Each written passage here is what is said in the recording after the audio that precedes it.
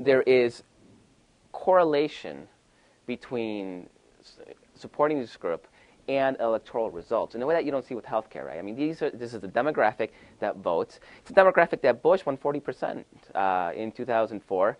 John McCain only got 28% in 2008. Karl Rove himself, George Bush's mastermind, understands that the long-term health of the Republican Party is in jeopardy if they cannot appeal to immigrant groups. And one of the things that I think people find surprising is that when you look at immigrant groups, those who are first generation, people who immigrated, were actually more likely to vote Republican in 2004 than second generation, third generation, right? And I have a theory about this. I don't know if it's true, but when you give the immigration oath, you know, you've got the picture of the president right in front of you, right? And you're basically swearing allegiance to this country. And you had George Bush there. And I think that's, from an emotional standpoint, you think that's a guy who's giving me the opportunity to be an American, and that's powerful, right? So now suddenly you have a situation where it's going to be Obama, right? Which is going to be great for us.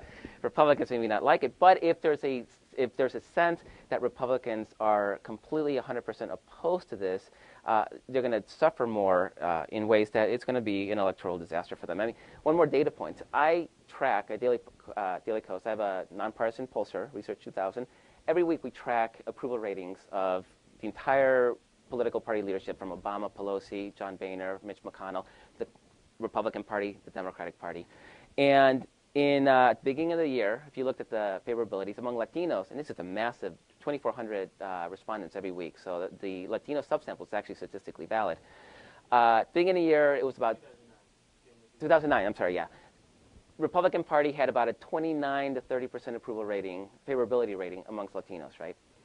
In August of 2009, which was during the Sotomayor debate, it was 2% had a favorable opinion of the Republican Party, 86% unfavorable. Today, it's back up to about 18% favorable and about 62% unfavorable. So sort of the shock of the Sotomayor hearings is sort of worn off, and Latinos are creeping up. They do this again, it's sort of like a double blow, right? You know, you got some Latinos who are like, well, maybe we'll give them a second chance, right? If they come out of this debate angry and xenophobic and racist and hateful, those numbers may come down and they may stay down. And like I said, the demographic trends are very clear. If Republicans lose Latinos, it's going to be very hard for them to win. 2010, tough year for Democrats, but moving forward, long term, to mid and long term, it's almost impossible for them to be electorally viable without a significant support from Latinos.